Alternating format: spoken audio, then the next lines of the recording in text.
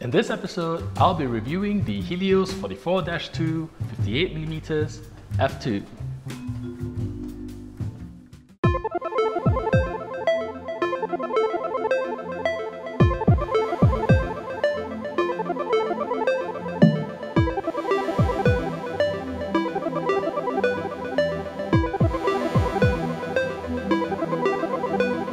Yeah, so once again, I'm shooting this portion of the video at home.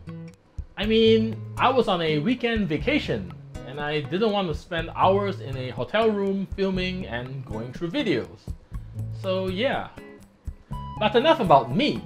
Let's talk about the Helios 44-2. It was released in 1958 for the M42 screw mount. And according to Wikipedia, it is a Soviet copy of the Carl Zeiss Biotar 58mm f2. The build quality is very good. The entire body is made out of metal. The focus ring is smooth and it has a preset aperture ring. What is a preset aperture ring? Well, it basically allows you to limit how small you want the aperture to be. This is so that you can quickly toggle between a wide open aperture and the aperture of your choice, essentially presetting it. It's pretty smart to me. And in case you're wondering why do we even need this feature? Well, it's for older DSLRs with optical viewfinders. Having a wider aperture gives you a brighter image in the viewfinder. And once you're ready to take the shot, you can quickly and easily stop it down to the aperture of your setting.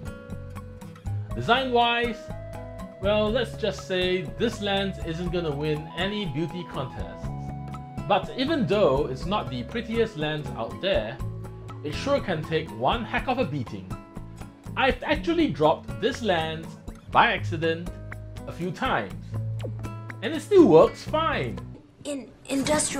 Indestructible. Now, how often can you make such a statement about a lens? But build quality is one thing.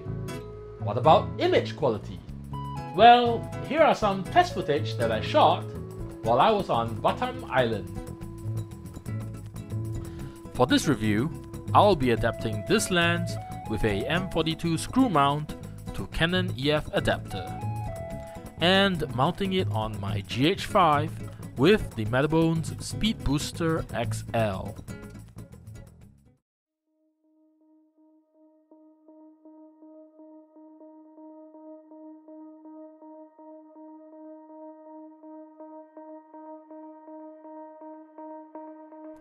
As usual, I'm going to start with the bokeh. And for an f2 lens, the bokeh is pretty smooth. More smoother than some f1.4 lenses of similar focal length. Sharpness is a little soft wide open, but then again, most of these vintage lenses are never sharp wide open. The vintage rendering is nice, not too overpowering like the Super Takuma 50mm f1.4 I reviewed earlier. Overall, I love it. Flaring is a bit of a problem, but I've got to be honest, I've seen a lot worse. This is actually not that bad. Now let's take a look at how sharp this lens can really get when stopped down. As mentioned earlier, wide open, this lens is a little soft.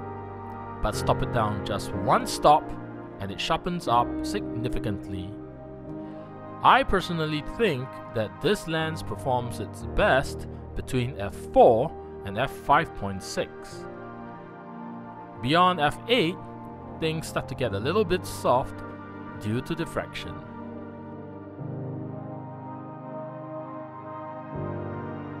On the GH5, this lens only suffers from a bit of vignetting, and it's mostly gone once you stop it down a stop or two.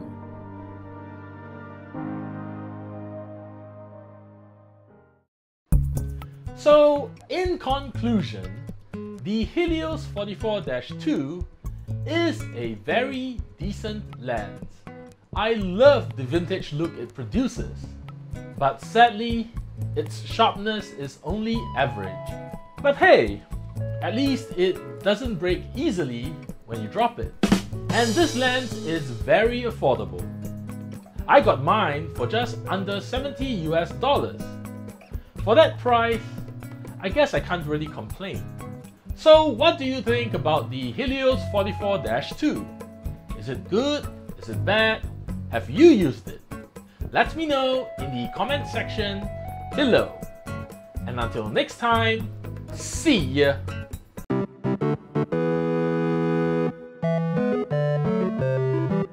So the Helios 44-2 is also famous for its swirly bokeh. Now I can achieve this swirly bokeh on a full-frame camera, but for some reason I'm unable to achieve it on the GH5.